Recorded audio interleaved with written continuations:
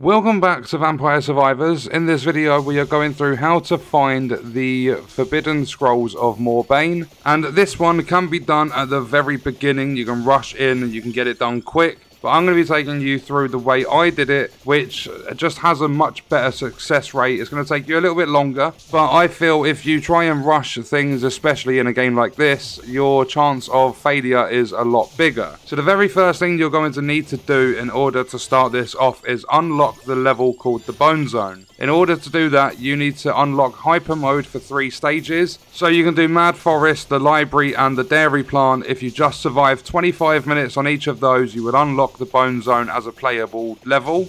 I used Red Death as a playable character for this one. There's a video coming soon for how to unlock Red Death, but you can do this with pretty much any of the characters in the game.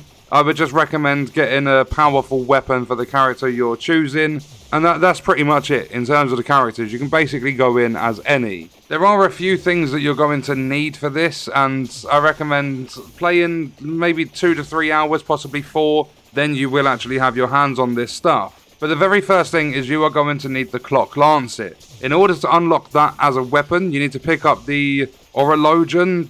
I don't know how to say it, but I'll put a picture up on screen. It's basically the little pickup that drops on Mad Forest. I don't know if it's on other levels. I've seen it on Mad Forest. It freezes all enemies in the same spot for 10 seconds. And after you pick that up for the very first time, you will unlock Clock Lancet. Then once you've got Clock Lancet, you're going to need to get your hands on the yellow sign. And if you are struggling to get the yellow sign, there's a video on how to do that on the channel as well. Then once you've got that, you are going to need the gold and silver ring so that you can evolve the Clock Lancet into Infinite Corridor. And with that one, I highly recommend you get your hands on the Arcana Mad Groove, which is number 8. In order to do that one, what you need to do is survive for over 30 minutes in Mad Forest. So basically, you get to the end where Red Death or the Reaper comes in, you will unlock it that way. So jump into the Bone Zone, select Mad Groove so that every 2 minutes, everything, all pickups and stuff are going to come to you. You will have a couple of guardians that are going to be protecting the rings, but you can take them out over time.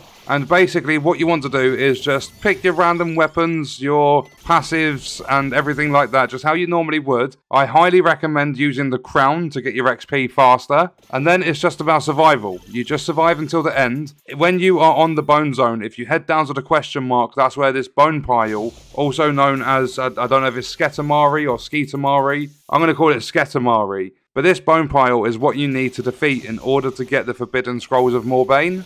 And this isn't just a standard enemy, it's resistant to freeze, insta-kill, so if you've got pentagram that doesn't work on it, and it doesn't get debuffed. It starts with over 10,000 HP, and every enemy it comes into sight of, so like basically, because it's a pile of bones, and it's like shaped into a ball, every enemy it rolls over is going to kill them and absorb them and get stronger. That's why I would wait until the end game, get the Clock Lancet leveled up, level up the silver and the gold rings, make sure you evolve the Clock Lancet into the Infinite Corridor weapon, and that way, every time that pulses, is going to halve the enemy's health. Every single enemy in the game that's on your screen, it will halve the health, unless they've got some form of a resistance against it. So basically, over time, this Sketamari is going to essentially level itself up and get stronger. So what you need to do, unless you're going in and you're doing it really quick, the way I found success, and I actually did it my first time doing this, is to level up that Clock Lancet, get it evolved into the Infinite Corridor using the gold and the silver rings at max level,